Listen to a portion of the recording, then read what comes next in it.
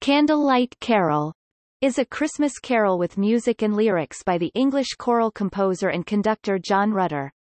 The carol was written in 1984, and was first recorded by Rutter's own group, the Cambridge Singers, on their 1987 album Christmas Night.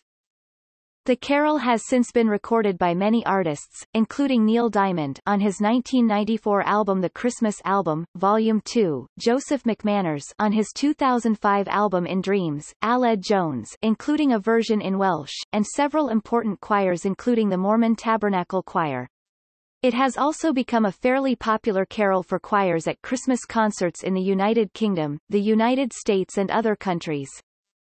Candlelight Carol focuses on describing the nativity of Jesus, focusing on the love of Mary, mother of Jesus, for her son Jesus.